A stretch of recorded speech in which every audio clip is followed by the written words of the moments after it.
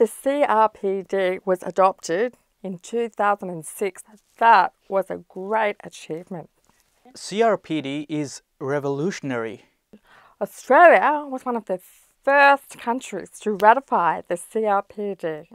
CRPD has given us the ability to stand up for our rights. Development for all was a result of many people lobbying the government. It is a remarkable development. A specific disability section was created in Department of Foreign Affairs and Trade.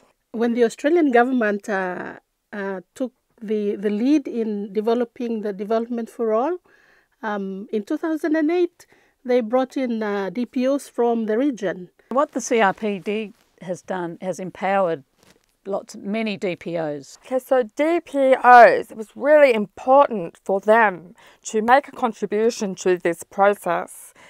But ultimately, it's the government that must make a political commitment. The support for the DPO to actually go out and advocate was provided by the Australian government. And in 2013, Papua New Guinea ratified the Convention on the Rights of Persons with Disability, and that was a great time. Really makes me proud to be Australian.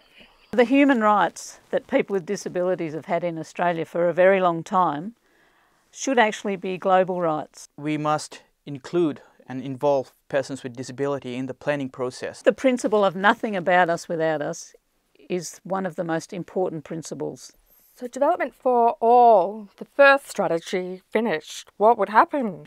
We were really excited to learn that there would be a new strategy for Development for All, 2015 to 2020. There is lots to celebrate. We have a lot to celebrate, but we can do a whole lot more. We can do more. Australia can do more to champion disability inclusive development. How many people with disabilities are in positions of power?